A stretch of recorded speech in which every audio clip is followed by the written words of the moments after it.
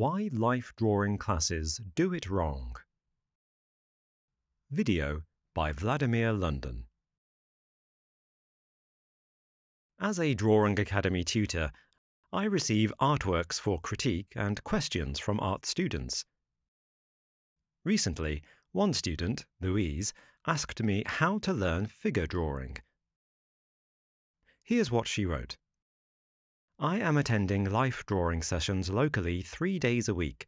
These classes supposed to be educational, but I struggle every time the model takes a new pose. I cannot complete any drawing to my liking. I asked the teacher and he said that I have to loosen up my style.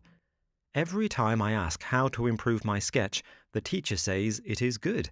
I just need to let my creativity flow. I'm not happy with my drawings, and even less with the feedback. How can I loosen up and be creative if I don't even have the time to make a half-done drawing? Do you have any advice on how to get the most out of these life drawing sessions? Here are some of my drawings from life.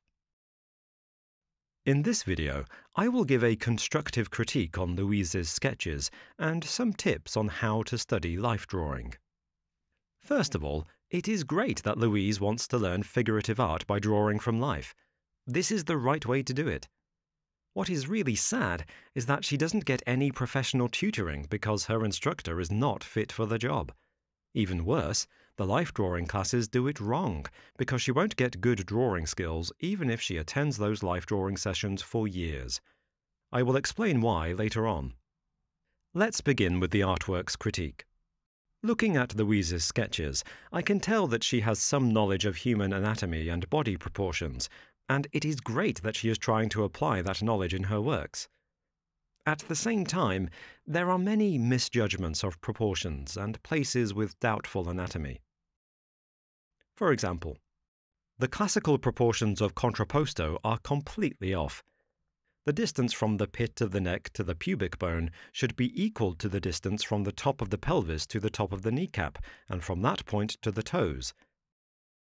I understand that the model might have some deviations from the classical canons, but not that much.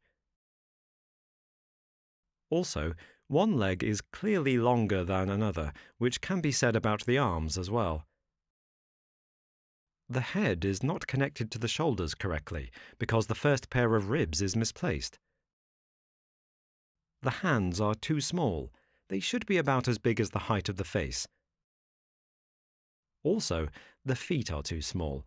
A foot should be a bit longer than a head, but it is not the case here. The elbow should be at the level where the rib cage ends, but it is higher in this drawing. The upper arm, forearm, and hand should be in the golden ratio to each other. This proportion is broken. There are many more wrong proportions here, but it would take too long to list them all. I just want to say that there is room for improvement when it comes to drawing proportionate figures. Now, about anatomy. It is very good that Louise takes care of bones and muscles.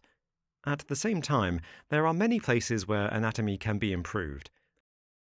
For example, the sternocleidomastoid muscle inserts to the base of the skull behind the ear, not in front of it. The muscles of the forearm in pronation have different geometry to the muscles in supination. Here, the difference between pronation and supination is not defined.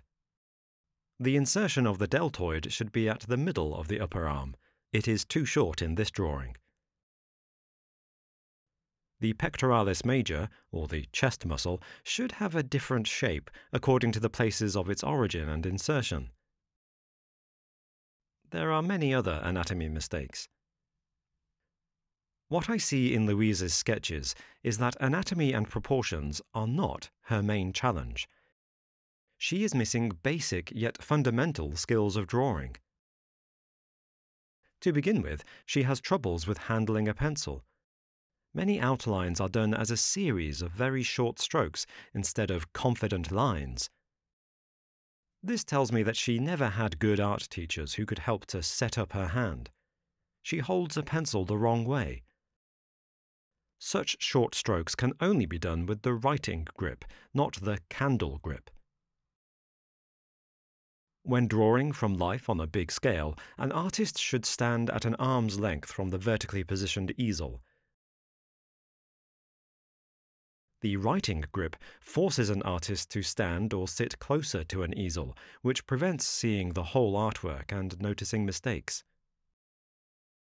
The biggest improvement Louise can make is to learn constructive drawing.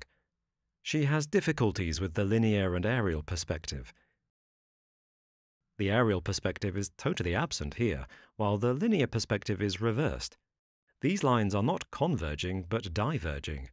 This is a very junior mistake. Apart from constructive drawing, Louise also needs to work on her style of tonal rendering. The main purpose of tonal rendering is to reveal objects' three-dimensional construction. This is not the case in her drawings. This brings us to the comment by her teacher about loosening up a style. You cannot loosen up what you don't have. And going creative is pointless advice because it won't help to improve drawing skills. Now, about the life drawing classes. Judging by the fast sketches and the comment that it is not enough time to complete one, I guess that the life drawing sessions Louise attends make one common mistake. This mistake prevents students from learning good drawing skills. The mistake is having very short time for every pose. I have been to many different life drawing classes in various cities and countries. In most cases, each session goes as follows. It begins with a series of very short 2- and 5-minute sketches, then a couple of 10- or 15-minute poses, and after a break, the session completes with what they call a long pose for 20 or so minutes. Each pose is very difficult, sometimes with great foreshortening and some yoga-style stance. Usually, a model, not a teacher, decides on the pose. Such a setup is great if you already have strong figure drawing skills and would like to accept a challenge of difficult poses under time pressure. However, if you are still learning how to draw figures and portraits, such fast sketching won't give you what you need. I know students who attended similar sessions for years with no progress whatsoever. This happens not because students do something wrong, but because life drawing classes are not set up properly. By classical education standards, 20 minutes is a very short sketch. Real education starts when you draw 20 to 40-hour poses. Needless to say, an art teacher has to first give the necessary knowledge. Depicting a human body requires a great deal of understanding and practice of constructive drawing principles, perspective, anatomy, and proportions. Should you have some gaps in those skills, all will come out as mistakes. In a classical curriculum, students do not start learning those principles on live models. Instead, they spend years on drawing still lives, draperies, muscle écorché, skeletons and skulls, classical sculptures, and busts before moving to drawing live people. Here's the ideal scenario of getting ready for life drawing.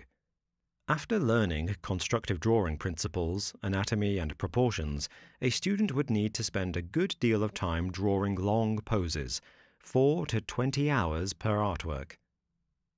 Speed is not important at that time. A student needs to develop the necessary skills of drawing human figures and portraits in the right sequence of steps.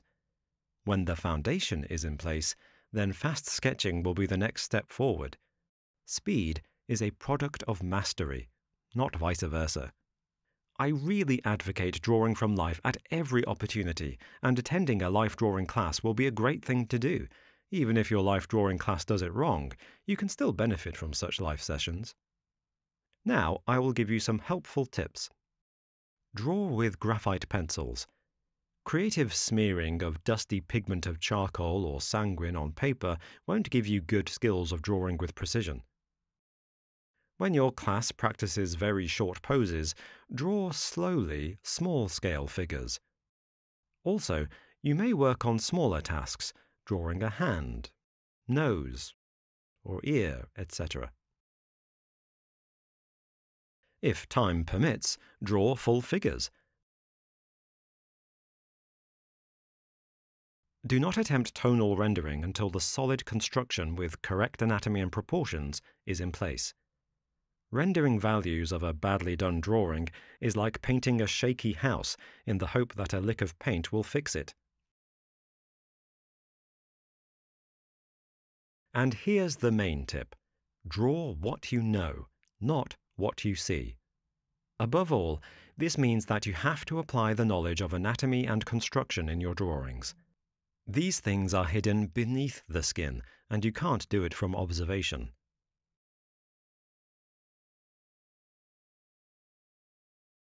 Coming back to this drawing, should you know that the sternocleidomastoid muscle inserts behind the ear, you won't make a junior mistake of misplacing it. This is what drawing what you know means. Needless to say, the necessary knowledge has to be gained first. This is where we can help you. We created the Life Drawing Academy courses for students like you. Now you can study how to draw realistic portraits and figures from life, memory, and imagination in a fast and easy way. There are 2 courses at this academy.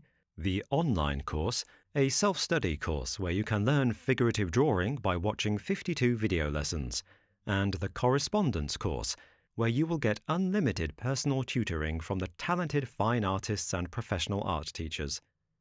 The personal tutoring course is suitable for both complete beginners and advanced artists because you will get a drawing curriculum designed for your level of skills. In this course, in addition to video lessons, you will get 100 drawing tasks that will be explained and demonstrated in depth. There is no way to fail because the Academy tutors will walk you all the way, step by step, until you achieve an advanced level of drawing skills. This personal tutoring is unique. It will cover all drawing topics that you need to know: how to hold and use a pencil, how to draw in perspective, how to use constructive drawing principles, golden proportions, anatomy, rules of composition, and so on. No art college would ever give you such a custom-designed curriculum and unlimited tutoring for a one-time low fee. To see if this academy is right for you, check the free demo video lessons from the online course at https://lifedrawing.academy/free.